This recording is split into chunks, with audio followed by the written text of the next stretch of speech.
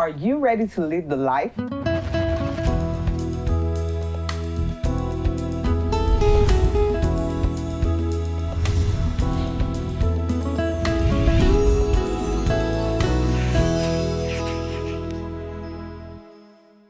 What's it like on your side of the world? It's grooving as always on Living the Life. I hope you're ready to have some fun. Welcome to the show. Yeah, it's a new week and it's worth celebrating. So what's that new thing you're starting this week? Don't hold back, just start. Speaking about starting new things, honestly, I don't know about you, but whenever I have to start new things, I usually cringe. I know. Because I'm like, what if? What if? That fear of the unknown, fear but every of failure. time I decide, against all odds, of course, with God helping me, to launch out in spite of the fear, I see amazing results. That's it. I may, it may be jittery at first, and I think that's what we are afraid of, that slow motion, you know, before even a flight, for example, before the flight takes off. It starts gradually on the ground before it finally goes up. So I think understanding that it's a complete package. You start small, and then you go big. But then it shouldn't be an excuse for not being to mediocre. Start, or not to even start at all. Or not to even start at all. And then when you start, you stay in the same spot. Yeah. Sometimes I imagine big businesses, big organizations, big institutions like CBN Africa, for example, and you know those who pioneered the vision. I imagine if they did not do anything about it, or they were just too afraid to start, or they were thinking, what if, you know, we won't be here today, you know, other ministries, you know, won't be where they are today. So I guess it's just to, you know, go with God and start, and just start. And we're talking about ditching mediocrity today. So there's no reason why you've started something, you've launched out. There should be a level of advancement or improvement or progress over time. Yeah, because some people have this excuse, now we just they go, and they wonder why they're losing money, they're losing customers. I'm a small business owner, so you need to beef it up. I don't need this, I don't need a branded bag, I'm just pushing my business. You have to like always try to take it a notch higher a little bit. All right. There will certainly be days of little beginnings, but we must make room for excellence. Remember, Rome was definitely not built in a day. After the break, let's find out how to grow out of mediocrity so we can truly live the life. See you soon.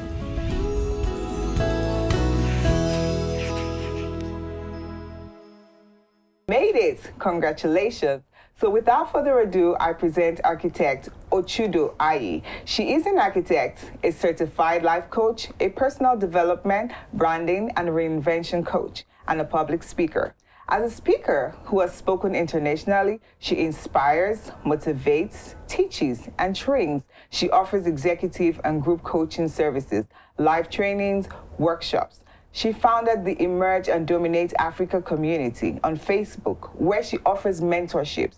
She is the author of The Ultimate Guide to Transformational Personal Retreats, A to Z of Personal Branding, and Dare to be Seen. She's happily married with kids.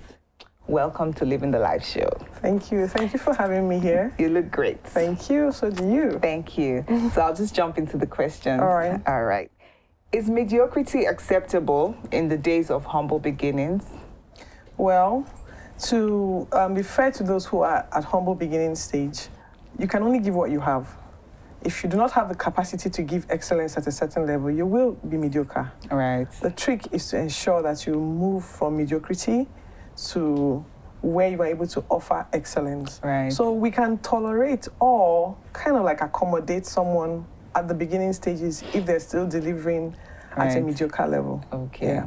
But after some time, you expect that. You are expected to, if not, that's an issue. Yes, you expect that the person takes it up a notch higher. Yes, all right. unexpectedly. So how can you identify mediocrity versus starting small?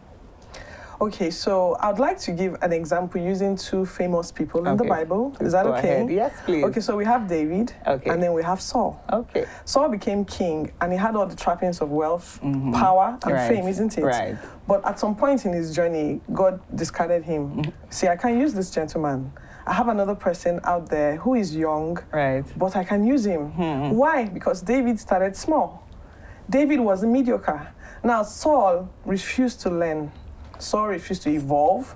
Saul refused to grow into what was possible, what the idea that God had for him. He continued to have a poor relationship with God. And David, on the other hand, had just a sling. And when he showed up at the war front, it didn't matter. He was starting small with a sling. I mean, when he was given the outfit to wear, he's like, I can't wear this. This is heavy. This is global standard. I'm still small. Wow. I just have a sling. But if I use my sling excellently, a time will come when I'll be excellent. So the difference between starting small and mediocre is that mediocrity just allows you to accommodate a less than average quality. But starting small is just simply working with what you already have. David, at some point in his life, began to wield the sword of Goliath. And they didn't tell us that he became Goliath's height. Just the mere fact that he developed himself, he no longer needed to use slings. That's catapult. He graduated to wearing the full armor and being able to wield the sword. Now that is starting small and growing. But Saul came in at the level and wouldn't evolve, wouldn't grow, wouldn't, so that's the difference between starting small and being mediocre. So mediocre allows you to excuse your failings, give reason for why you are not growing. But starting small just shows us that you're working with the capacity that you have. And when you improve, it will show in your delivery. It will show. To pick up from something you said there, a lot of businesses are trapped in that smallness. They get to a point where it's just hard for them to evolve to like the next level. What do you think? What are the tips to just, push a little bit and then break beyond that barrier of smallness and just grow to another phase? Well, for many businesses that I've observed, they start small because they compare themselves to their current surroundings. Oh, this is who I am, and I'm better than the next person. But you see, in the world we are today, it's global. Your next competition may be in the US or in China. So the first thing you want to do as a business is to look at those who are doing what you want to do. That's wisdom. Identify them, see how they operate and at what level they operate on, and then aim to. Allowing yourself to be caught up with your current surroundings will not allow you grow. So you must look up towards those who are already achieving what you want to achieve and then grow. The second thing I'd recommend is that you should do your research. I mean, even if something is successful in Australia, doesn't necessarily mean it to be successful here. So take time to do the work, do the plans, and then set goals towards that. Set goals towards that plan. Thank you so much. So that means you need to understand context when you're It's very planning. important, Okay, thank you so much. Can you share like major hindrances to, pushing up from mediocrity and how we can handle them? Okay, so one of the basic elementary things for me is the quality of the mind that you have, known as mindsets today. Yes, and that is influenced by how you were brought up, what you've been through, and significant emotional experiences that you've gone through. So what you want to do is, first of all, identify where you currently are in your life. Look, the world can lie to you. Don't lie to yourself. That's a good point. Know where you are so that you know what mindset you are operating on and what mindset needs to go. Mindsets can be installed and removed. You can undo them. That's right. You can have one and then you can remove it. So you want to make sure that you work on your mindset. You want to expose yourself to information. You want to ditch the perfectionist tendency. Perfection is a moving target. No one is really perfect. And people buy into that philosophy that I can be perfect. Just like we're preparing here today, the need to be perfect, it's a lie, it's a moving target. No one is perfect. So prepare yourself to always involve. There's always room for improvement. That could liberate someone. No one is perfect. I hope it does. I hope it does. Thank you. Thank you. And lastly, in the process of growth, how can we stay clear of unhealthy comparison and, still be inspired by people we aspire to be like, without comparison? I would recommend self-awareness. There's something very powerful about knowing your strengths and your weaknesses. So if I know I'm not a great singer, I will not be in unhealthy comparison with someone who is. So one of the first things people should do is identify their strengths and their weaknesses. Become self-aware. What strengthens you? What weakens you? what fuels you and what drains you of energy? Right. How do you react under the circumstance, and how do you... That lack of information about yourself makes people always compete with people they should be learning from. Right. You know? So you want to be self-aware. I think if you even get the concept of self-awareness, you've saved yourself half of the problems in this world. Wow. And you will not need to be trying to prove anything to people or in unhealthy competition, like you said, with them, because you are not sure that they are doing better than you. Just find your path. And then do the best you can on that path. Right. Yes. Find your path and do the best you can on that path. Thank you so much for coming. Thank you for having me. It's been a pleasure. Really insightful. Thank you very much. And I know that the viewers learned something, because I did. Thank you so much. Thank you so for having much. me. Thank you. All right. If you've got any more questions about knocking off mediocrity and growing into all that God made you to be, then send us an email at livingthelife@cbnnigeria.org. We'll take a short break now, but Living the Life will be right back. Stick around.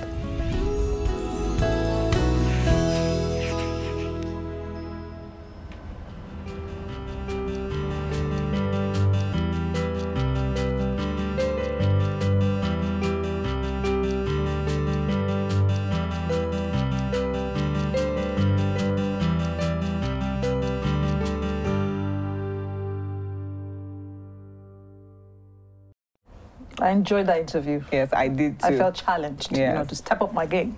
It was really insightful.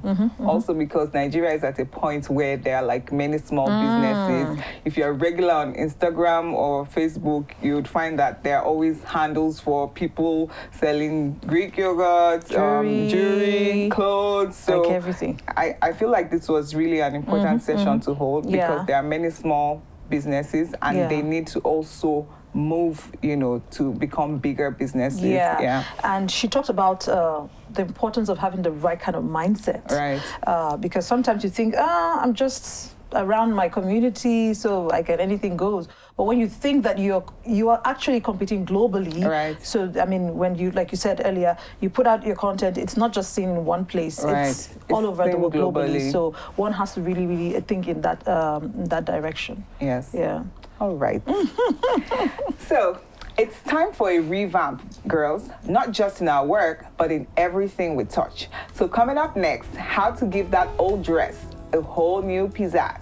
Talk about the X factor.